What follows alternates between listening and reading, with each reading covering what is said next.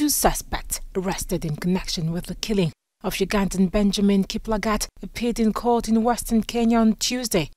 The men were arrested Monday on the outskirts of the town of Eldoret. The body of the late Olympic champion was discovered on Sunday.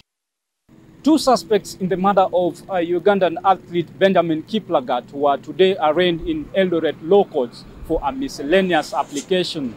The court directed that the two, David Lokere and Peter Kalumi, be held at the Eldoret Central Police Station for 21 days as the police undertakes investigations.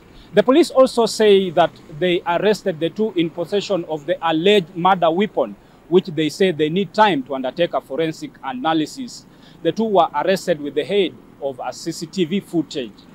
Benjamin Kiplagat was staying in Kenya while undertaking his training in Eldoret town. The case will be mentioned on 24th of January this year. The 34-year-old steeplechase runner was stabbed in his brother's car. A police commander told the press that money and a cell phone had been taken from the athlete's body.